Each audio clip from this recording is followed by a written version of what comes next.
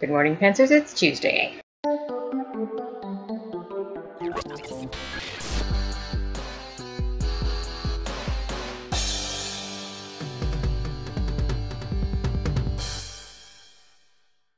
Let's see. Oh, Marie Bashkirtseff. That's what I was going to do.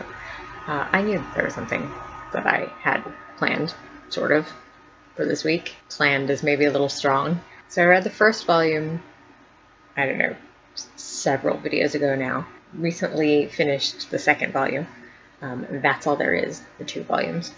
In this particular translation, which is, as far as I know, the most complete translation in English. There is, I understand, a like a complete unabridged set of all of the volumes of Marie's diary in French, but my French is not good enough to read it, so until it improves significantly or until somebody translates all of it into English, this is as good as I can do. I should note here that the second volume, which is called Lust for Glory, does not appear to be available in hard copy. It only seems to be available in ebook. So I bought the omnibus edition, which has both volume 1 and volume 2 in a single ebook edition, because I thought that would be easier, and I could have them both together in one thing, even though I have a copy of, like a hard copy of the first volume. I don't really know exactly what why I am making another video about Marie Bashkirtseff. Like,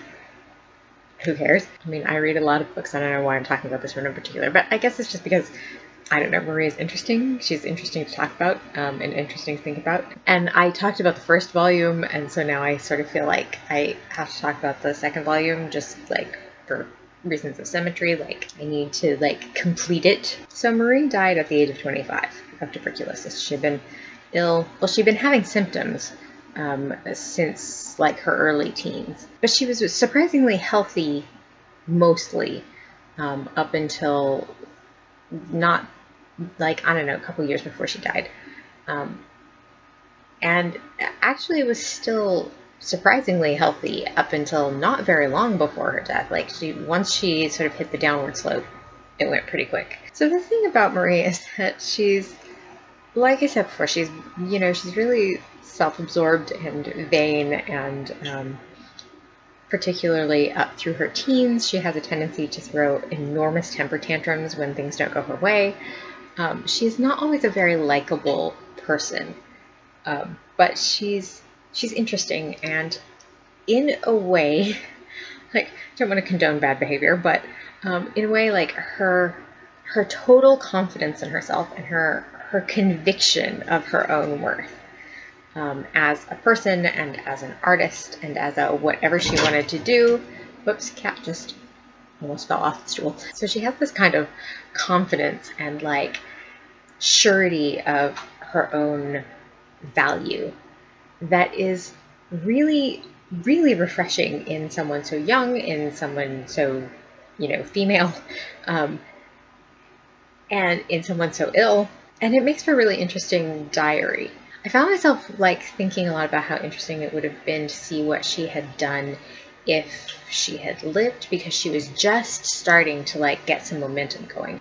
She didn't start painting seriously until she was, I don't know, 20 or so, approximately 19 or 20. She started training seriously at the Julian Academy, which was the only place open to women at that point. But also it's interesting because once she started studying painting seriously, I feel like she kind of like settled and kind of in a way mellowed a little bit. Like, she was still Marie, she was still like self-absorbed and vain and ambitious and, you know, still Marie, but she became kind of less insufferable, and she, I don't know, she kind of like settled down into herself some. As she became more ill, she became really aware of how quickly time was passing and the fact that she did not have a lot of time to do a lot of work, and it was really rough on her because she had so many things she wanted to produce and she didn't get to do all of them. She didn't get to do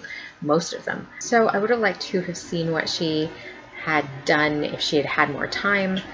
She was becoming more and more interested in sculpture toward the end of her life, and she didn't really get a chance to do very much with that. But it's also interesting to think about the fact that if she hadn't had tuberculosis, she probably would not have become a painter or a visual artist to begin with, because her original intent was to become a singer, and her voice was ruined by her illness, and she didn't start studying painting in a serious way until it became clear that her voice was gone and not coming back. But it's interesting that there are only a few times in the diary where she talks about, like, maybe the diary will be the thing she's famous for.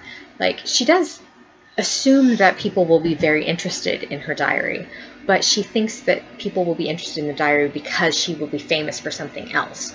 And there are only a couple of times where she, like, talks about, maybe I should have been a writer, maybe I should have, like, written novels or something instead.